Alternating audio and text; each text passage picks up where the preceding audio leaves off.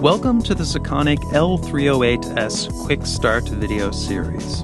In the videos that follow, we'll help you set up your meter, guide you through the basics of light metering, and even show you a few advanced tricks.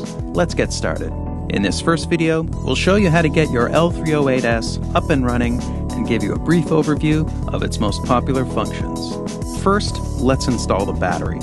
Simply slide down the battery compartment cover on the back of the unit and insert the battery. The L-308S takes one AA battery.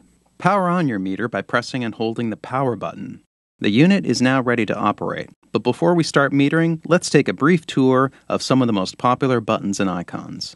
These three graphical icons on the upper left of the LCD represent your metering modes. The sun icon is for ambient light, meaning any form of non-strobe light, and the lightning bolt icons represent different options for strobe light metering.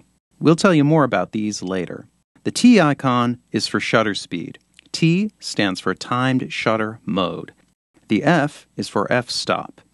You navigate through these icons by pressing the mode button. After you release the mode button, the up or down buttons will allow you to cycle through the specific settings.